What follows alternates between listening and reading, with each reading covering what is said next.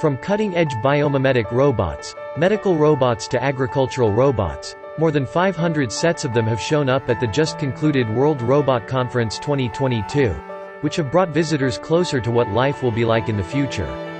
Robots such as intelligent refueling robots and bionic finless porpoises based on aviation technology have attracted much attention. 这个长江江豚，它是相当的宝贵和珍惜的，对。然后我们基于此是研制了这样一个仿生江豚，它可以搭载相应的水质传感器以及相应的摄像头，实现这种水质的监测以及水下的环境的监测和观测，可以水下几百米深，这样都可以达到满足要求。The intelligent refueling robot can work in the scenario of unmanned gas station.